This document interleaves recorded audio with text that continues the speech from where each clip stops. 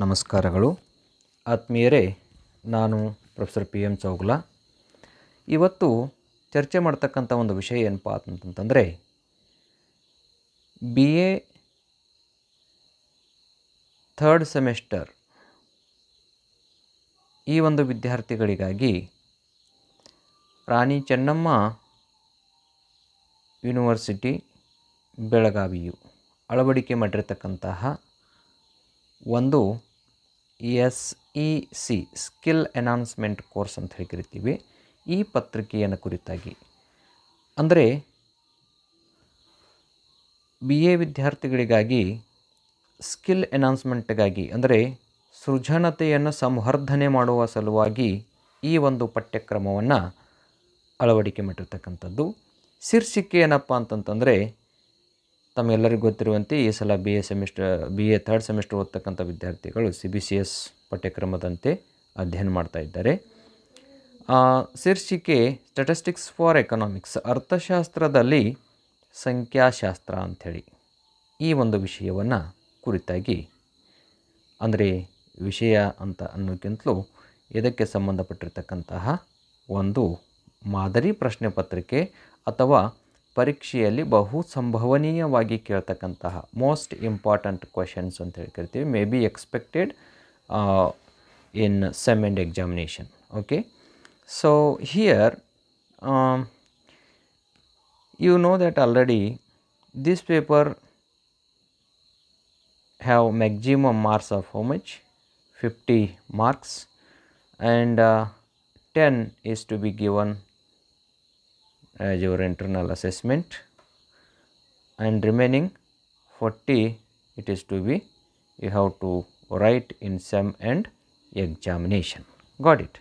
ಈ ರೀತಿಯಾಗಿ ಇರ್ತಕ್ಕಂಥದ್ದು. ಅಂದರೆ ಇಲ್ಲಿ ನಿಮಗೆ 2 ಗಂಟೆಗಳ ಕಾಲಾವಧಿ ನಿಗದಿಯಾಗಿರ್ತದೆ ಮತ್ತು ಪರೀಕ್ಷೆಯಲ್ಲಿ 40 ಅಂಕಗಳಿಗೆ ನೀವು ಉತ್ತರವನ್ನು ಬರಿಬೇಕಾಗ್ತದೆ.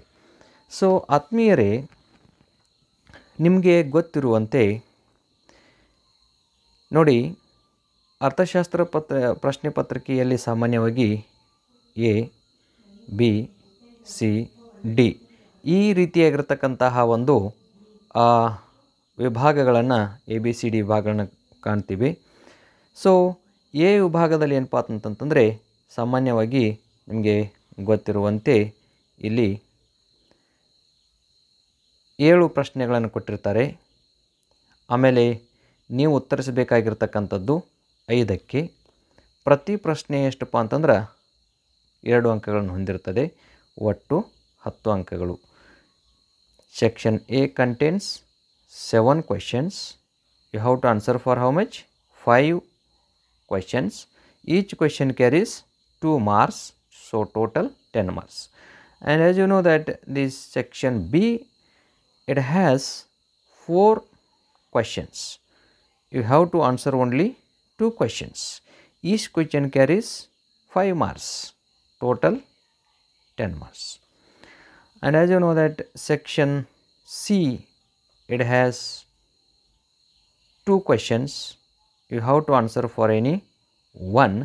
Each question carries 10 marks, so 10 marks. And section D has 1 or 1 ಅಂಥೇಳಿ ಕೊಟ್ಟಿದ್ದಾರೆ.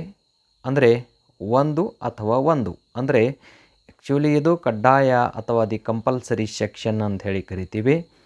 ಆದರೆ ಇಲ್ಲಿನೂ ಕೂಡ ಏನಪ್ಪ ಅಂತಂದರೆ ತಮಗೆ ಆಂತರಿಕವಾಗಿರ್ತಕ್ಕಂಥ ಆಯ್ಕೆ ಇರ್ತದೆ.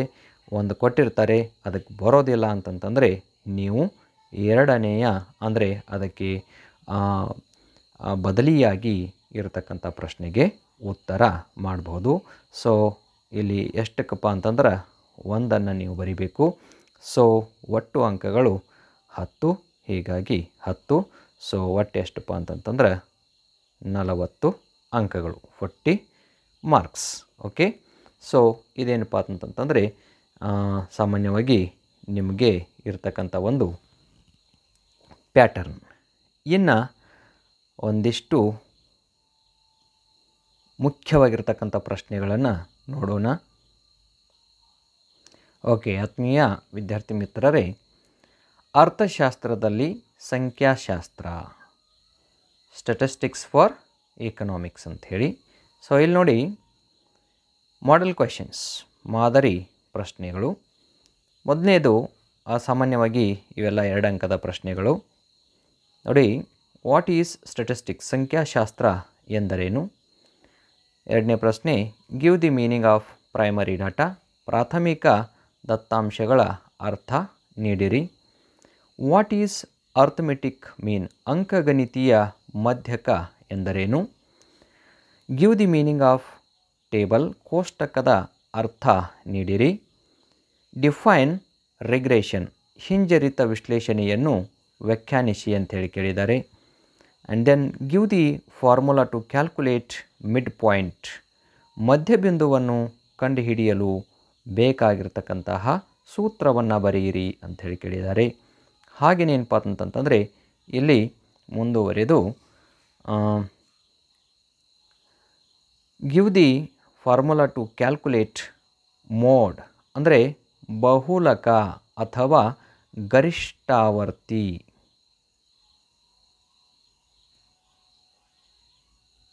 ಗರಿಷ್ಠಾವರ್ತಿಯನ್ನು ಕಂಡುಹಿಡಿಯಲಿಕ್ಕೆ ಬೇಕಾಗಿರ್ತಕ್ಕಂತಹ ಸೂತ್ರವನ್ನು ಬರೆಯಿರಿ ಅಂಥೇಳಿ ಕೇಳಿದ್ದಾರೆ. ಹಾಗೆಯೇ ವಾಟ್ ಈಸ್ ಮೇಡಿಯನ್, ಅಂದರೆ ಮಾಧ್ಯ ಅಥವಾ ಮಧ್ಯಕ ಅಂದರೆ ಏನು ಅಂತೇಳಿ ಕೇಳಿದ್ದಾರೆ. ಆಮೇಲೆ ವಾಟ್ ಈಸ್ ರೇಂಜ್, ವ್ಯಾಪ್ತಿ ಎಂದರೇನು?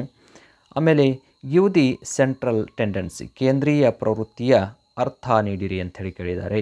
ಹಾಗೆಯೇ find out the mode below the data, ಕೆಳಗಿನ ದತ್ತಾಂಶಗಳ ನೆರವಿನಿಂದ ಬಹುಲಕವನ್ನು ಕಂಡುಹಿಡಿಯಿರಿ ಅಂಥೇಳಿ ಕೇಳಿದ್ದಾರೆ. ಆತ್ಮೀಯರೇ, ಇದೇನು ಪ್ರಶ್ನೆ ಅದಲ್ಲ, ಇದೇನಪ್ಪ ಅಂತಂತಂದ್ರೆ ಸಾಮಾನ್ಯವಾಗಿ 5 ಅಂಕಗಳ ಒಂದು ಪ್ರಶ್ನೆ. This is for 5 marks. That is find out the mode to the following are the below data ಅಂತೇಳಿ, ಕೆಳಗೆ ಕೊಟ್ಟಿರ್ತಕ್ಕಂಥ ದತ್ತಾಂಶಗಳ ನೆರವಿನಿಂದ ಬಹುಲಕವನ್ನು ಕಂಡುಹಿಡಿಯಿರಿ ಅಂಥೇಳಿ 5 ಅಂಕಗಳಿಗೆ. And then next question, find out the arithmetic mean below the data, ಕೆಳಗಿನ ದತ್ತಾಂಶಗಳ ಮೂಲಕ ಅಂಕಗಣಿತೀಯ ಮಧ್ಯಕವನ್ನು ಕಂಡುಹಿಡಿಯಿರಿ ಅಂತೇಳಿ ಕೇಳ್ತಾರೆ.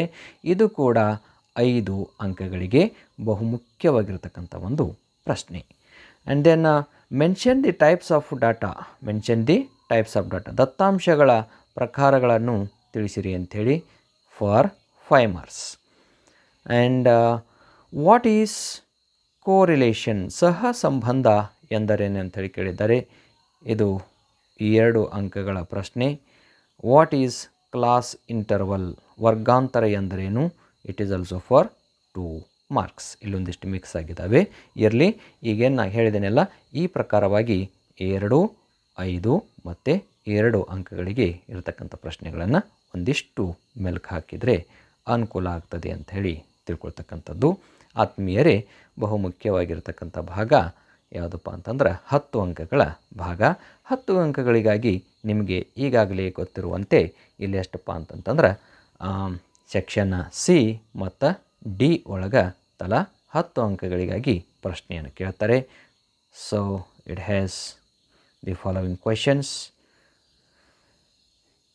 What is the table and explain the parts of a table, ಕೋಷ್ಟಕ ಎಂದರೇನು, ಅದರ ಭಾಗಗಳನ್ನು ವಿವರಿಸಿ ಅಂಥೇಳಿ ಕೇಳಿದ್ದಾರೆ.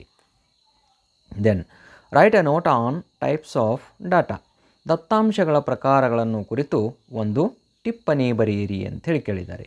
ಹಾಗೆಯೇ explain the importance of statistics, ಸಂಖ್ಯಾಶಾಸ್ತ್ರದ ಮಹತ್ವವನ್ನು ವಿವರಿಸಿ ಅಂಥೇಳಿ ಕೇಳಿದ್ದಾರೆ. And then prepare a frequency distribution taking class interval of 10 for the following data, ವರ್ಗಾಂತರವನ್ನು 10 ಆಗಿ ಇರಿಸಿಕೊಂಡು ನೀಡಿದ ದತ್ತಾಂಶಗಳ ನೆರವಿನಿಂದ ಏನು ಮಾಡಿದ್ರಿ, ಆವರ್ತಾಂಕ ವಿತರಣೆಯನ್ನು ರಚಿಸಿರಿ ಅಂಥೇಳಿ ಕೇಳಿದ್ದಾರೆ. ಇಲ್ಲಿ ದತ್ತಾಂಶ ಕೊಟ್ಟಿಲ್ಲ, ಅದರ ಪರೀಕ್ಷೆಯಲ್ಲಿ ಪ್ರಶ್ನೆ ಪತ್ರಿಕೆಯಲ್ಲಿ ದತ್ತಾಂಶವನ್ನು ನೀಡಿರ್ತಾರೆ. ಅದನ್ನು ಆಧರಿಸಿಕೊಂಡು ನೀವೇನು ಮಾಡಬೇಕಪ್ಪ ಅಂತಂತಂದ್ರೆ ಇಲ್ಲಿ ಆವರ್ತಾಂಕ ವಿತರಣೆಯನ್ನು ಏನು ಮಾಡಬೇಕಾಗ್ತದೆ, ರಚನೆ ಮಾಡಬೇಕಾಗ್ತದೆ. And then explain the classification of data, ಅಂದರೆ ದತ್ತಾಂಶಗಳ ವರ್ಗೀಕರಣದ ಕುರಿತು ವಿವರಿಸಿ ಅಂಥೇಳಿ ಪ್ರಶ್ನೆಯನ್ನು ಕೇಳಿದ್ದಾರೆ. ಹಾಗೆಯೇ discuss the methods of collection of primary and secondary data. ಪ್ರಾಥಮಿಕ ಮತ್ತು ಮಾಧ್ಯಮಿಕ ದತ್ತಾಂಶಗಳ ಸಂಗ್ರಹಣೆಯ ವಿಧಾನಗಳನ್ನು ಚರ್ಚಿಸಿರಿ ಅಂಥೇಳಿ ಕೇಳಿದ್ದಾರೆ. ಹಾಗೆಯೇ what is correlation and explain the types of correlation. So ಸಹಸಂಬಂಧ ಎಂದರೇನು, ಸಹಸಂಬಂಧದ ಪ್ರಕಾರಗಳನ್ನು ವಿವರಿಸಿರಿ ಅಂಥೇಳಿ ಕೇಳಿದ್ದಾರೆ. ಹಾಗೆಯೇ calculate the arithmetic mean by using direct and step deviation method ಅಂಥೇಳಿ. ಸೊ ನೇರ ಮತ್ತು ಹಂತ ವಿಚಲನೆ ವಿಧಾನಗಳ ಮೂಲಕ ಅಂಕಗಣಿತೀಯ ಮಾಧ್ಯಕವನ್ನು ಕಂಡುಹಿಡಿಯಿರಿ ಅಂಥೇಳಿ ಕೇಳ್ತಾರೆ. ಹಾಗೆಯೇ find the ಮೇಡಿಯನ್ of following data. ಕೊಟ್ಟ ದತ್ತಾಂಶಗಳ ನೆರವಿನಿಂದ ಮಧ್ಯವನ್ನು ಕಂಡುಹಿಡಿಯಿರಿ ಅಂಥೇಳಿ ಕೇಳಿದ್ದಾರೆ. ಆ್ಯಂಡ್ ದೆನ್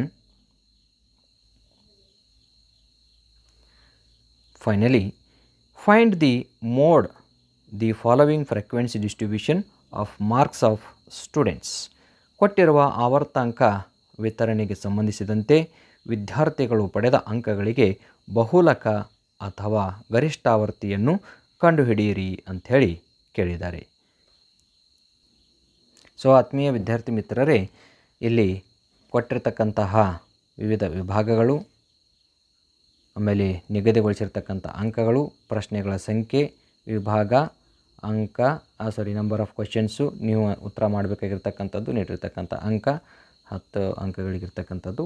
ಹಾಗೆಯೇ ಸೆಕ್ಷನ್ ಸಿ ಬರೀಬೇಕಾಗಿರ್ತಕ್ಕಂಥ ಪ್ರಶ್ನೆಗಳು, ಕೊಟ್ಟಿರ್ತಕ್ಕಂಥ ಅಂಕಗಳು, ಒಟ್ಟು ಅಂಕಗಳು. ಸೆಕ್ಷನ್ ಡಿ ಒಳಗೆ 2 ಪ್ರಶ್ನೆಗಳು, ಯಾವುದೋ ಒಂದು ಉತ್ತರ ಮಾಡಬೇಕು. ಸೊ 10 ಅಂಕಗಳು 10 ಅಂಕಗಳು. ಈ ರೀತಿಯಾಗಿ ಏನಪ್ಪ ಅಂತಂದ್ರೆ ಒಂದು ಮಾದರಿ ಪ್ರಶ್ನೆ ಪತ್ರಿಕೆ ಅಷ್ಟೇ ಅಲ್ಲದೆ ಪರೀಕ್ಷೆಯಲ್ಲಿ ಬಹುನಿರೀಕ್ಷಿತವಾಗಿರ್ತಕ್ಕಂತಹ ಪ್ರಶ್ನೆಗಳು ಅಂತ ಇಲ್ಲಿ ತಿಳ್ಕೊಳ್ತಕ್ಕಂಥದ್ದು. Most expected questions in the examination. So my dear student friends, statistics, it is one of the very interesting subject. If you do love it, it will start to love it. If you neglect it, again it starts to neglect it.